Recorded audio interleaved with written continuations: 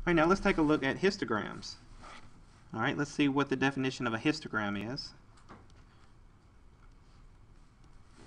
Your book says that a histogram is a graph consisting of bars of equal width drawn adjacent to each other, unless there are gaps in the data. The horizontal scale, horizontal, that's left to right, it's like your x-axis. The horizontal scale represents classes of quantitative data values, and the vertical scale represents frequencies.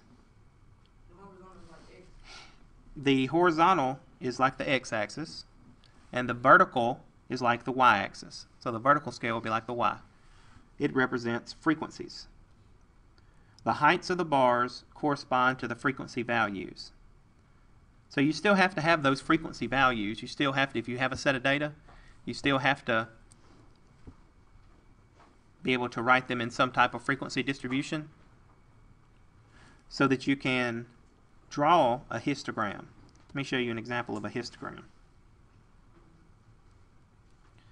So this is the same set of data that we looked at that was on the low lead group of children. All right, we had these values. All this was in a frequency distribution. Okay, now notice these numbers here on the bottom at each point or each tick mark on the x-axis. Does anybody remember what those were called? The class boundaries, right? I believe that was the class boundaries. Let's go back. We can go back. Yeah, no. The gap between them. Okay? So, we were to go back where we first went over class boundaries. Remember we looked at this chart here. And we said that number between the two classes. And notice this first here, there's not two classes, there's just that one lower limit. You start off at 49.5. So, this histogram, notice where it starts off on the x-axis, 49.5. Then this is the next class boundary, the next class boundary, and so on and so forth. Notice there's no gap between this data set and the next data set, or I'm sorry, this class and the next class, because there was no gap in the data whenever we wrote the frequency distribution. All right, so there's no gap here. That's how a histogram is a little different from just a regular bar graph. There's no gap. Then the height of each bar depends on the frequency of the class. Since this bar represents one class, and there was only two in this first class, you can see it's only 1/5 of the way up to 10. Okay? The next bar, there were 33 in the second class. So that means this bar graph better be around where 33 would be. And if you go to the top of this bar and you go over, that's about 1/3 of the way up to 40. So that's probably around 33. The next class, I believe, had 35. You see, it's just a little bit taller, so it should be halfway between 30 and 40. The next class must have had around 7 or 8. As you can see, if you trace this over, that's where it would be. And then the last class, it looks like it was smaller than the first class. So in the last class, we must have only had 1. You can see that's half of that one. So yeah, there's only 1. So that is a histogram. A relative frequency histogram. Remember, the only difference with relative frequency distribution was that instead of having the number, we had a percentage. And so this relative frequency histogram, the x-axis, all this, that's still labeled the same. Along the y-axis, instead of having just the frequency, we have the percentage. So we would need to look at the relative frequency distribution to be able to graph the relative frequency histogram. We've got to know these percentages. And then on the y-axis, and again, instead of the frequency, the number, like the previous histogram, we have the percentage in each class.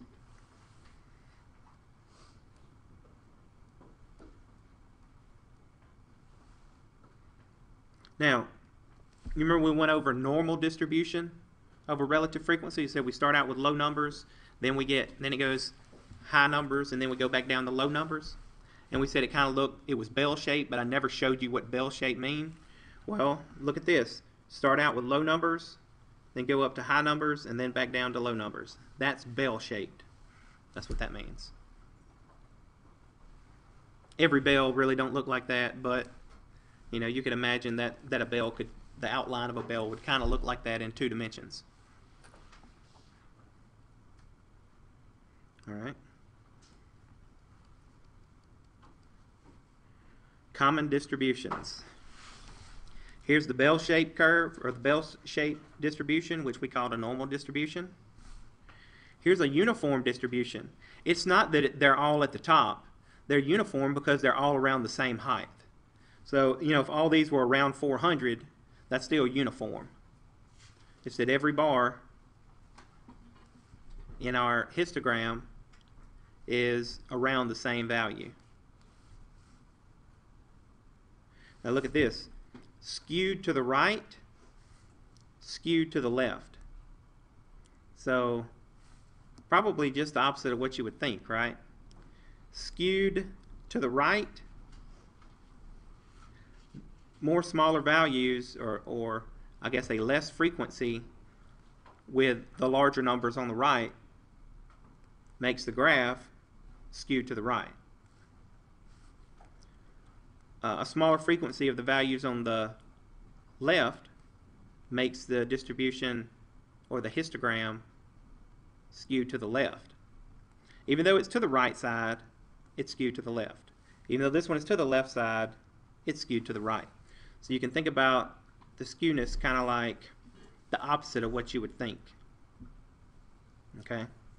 Notice if we were to look at this on the right side, it's kind of like it makes what your book calls a tail. The right tail of this bell curve is longer or larger. So that means it's skewed to the right. The left tail of this histogram is larger, so it's skewed to the left.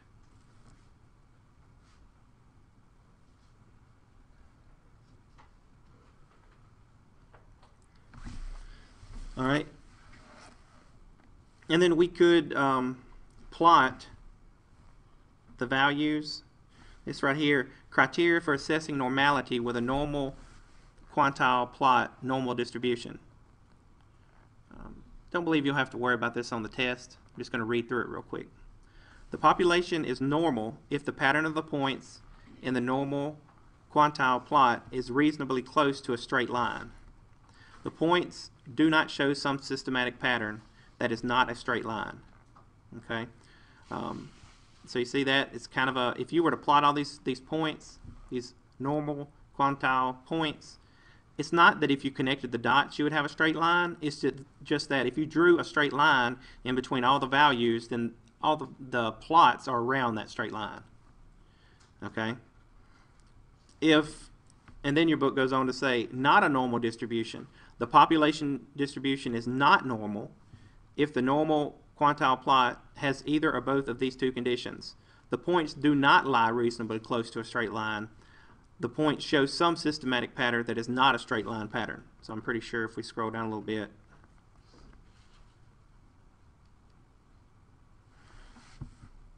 so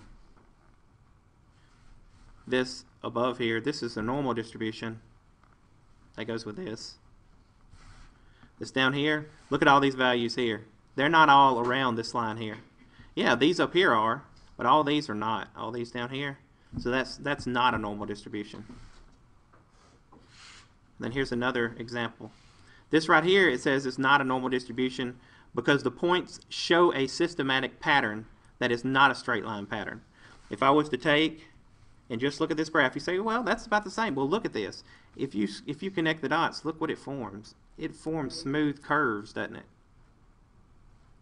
If you can form smooth curves like that, then it's also not a normal distribution. And it wasn't with that, it was with this text here. The points show a systematic pattern that is not a straight line.